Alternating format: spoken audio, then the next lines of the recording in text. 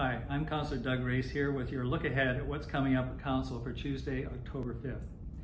Budget 2022 workshops continue as Council discusses the General Operating Fund for the proposed 2022-2026 financial plan.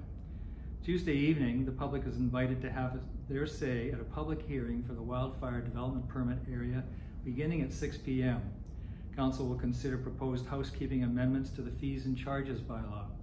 This is to ensure alignment of the Fees and Charges bylaw with the new recreation registration software.